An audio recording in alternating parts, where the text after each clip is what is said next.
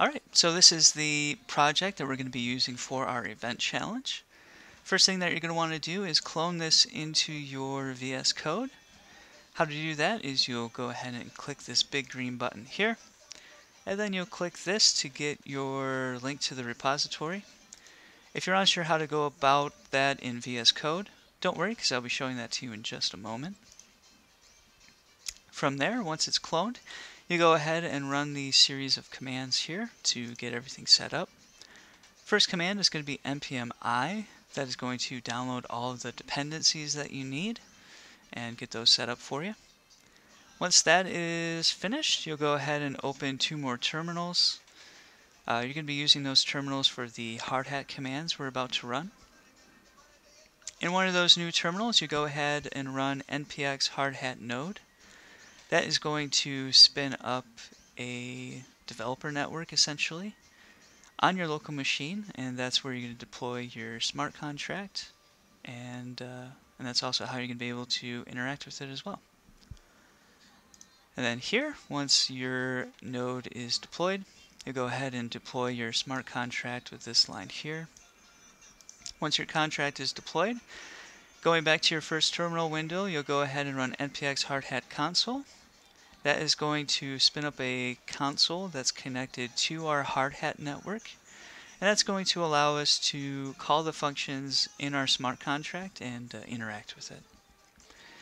Lastly, once the console is spun up, you go ahead and copy and paste this in.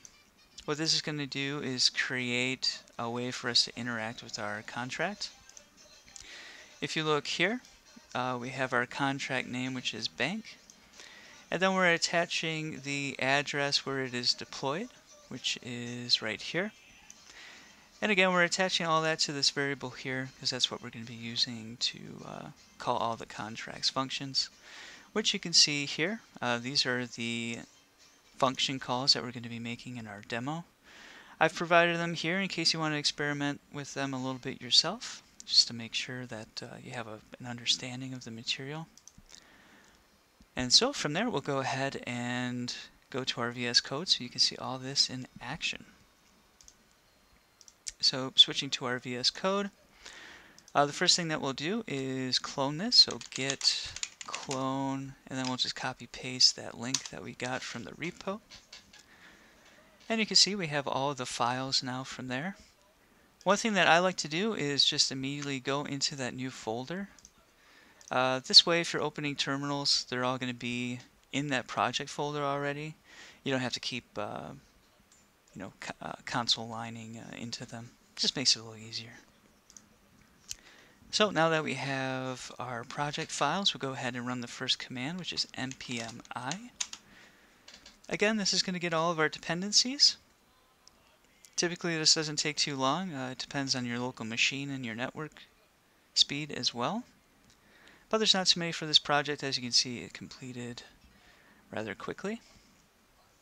Once that is finished, we'll go into another terminal here and we'll spin up our hardhat node. So npx hardhat node.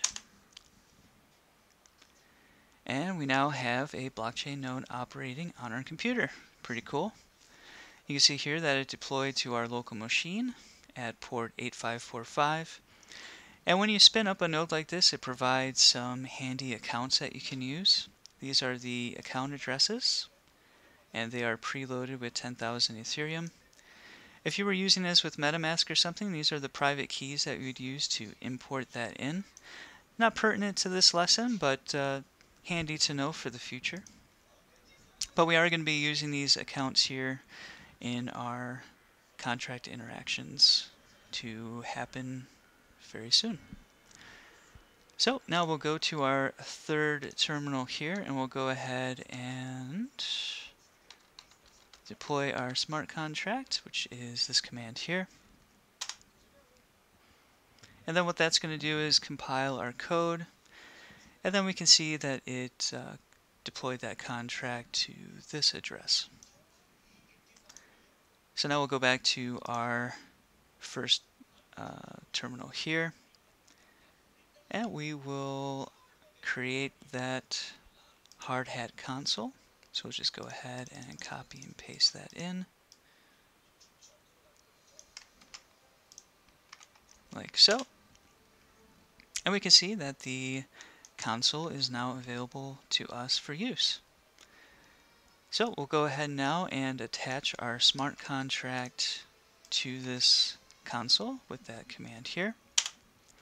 It'll say undefined. Don't worry, it did go through successfully.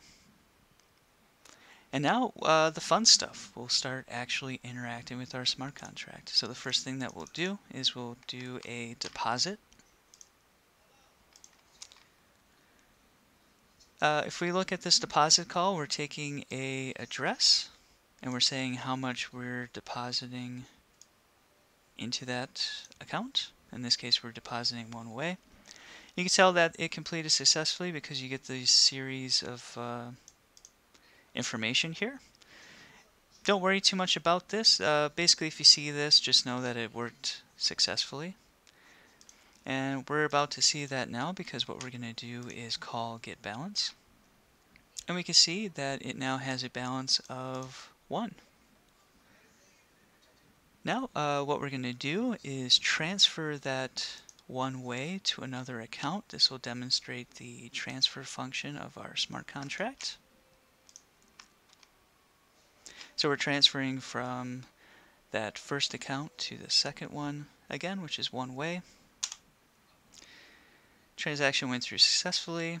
So if we call getBalance on these accounts again, we can see the balance for the first account changed to 0.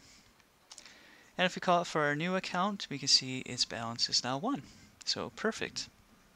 The last thing that we're going to want to do is call withdraw, which is the final function in our smart contract. So we'll go ahead and withdraw that one way that we just put in. And we can see that went through successfully. We'll know that again because we'll call this getBalance. And the balance is 0. So perfect. But now, of course, the big question is, where did all these events get logged to? So if you look here, this is our deploy script, right? And how this works is we have our contract information here, which is being loaded into this variable. And then in this variable, we have a function called on. And what that's going to do is every time it detects an event that is specified here, it's going to run whatever code that you have in between the curly braces here. So in this instance, we are looking for a deposit event, and in that event there's going to be an owner and an amount. If we actually look at the smart contract, we can see our deposit event right here, and we can see that it has an owner and an amount. So that's where we're getting those variables from. And it's going to be the same thing for withdrawal and transfer. So whatever event name that you want to log, you just put the title of it here, as long as whatever variables that you're tracking in that event. And then it'll execute whatever code you have here. In this case, all we're going to be doing is console logging that in the case of a deposit, we have a new deposit, the owner's address, as well as the amount that they transferred. And to prove that this works successfully, if you go to the terminal where your smart contract was deployed, we can see that our events fired successfully right here. So we have our deposit event. This is that first account that we used with the one way. We did that transfer from that account to the second account, which was one way. And then, of course, our final event, which was withdraw. We didn't have a event created for getBalance. If we did, we could also see that here as well. Maybe that's something you could experiment with on your own. But that is it. So that is how you get the log information from your smart contract into your JavaScript and display it. If you have any questions, you can reach out to me on Discord. My name is Chris. I hope this was very helpful to you. And with that, take care and have a wonderful day.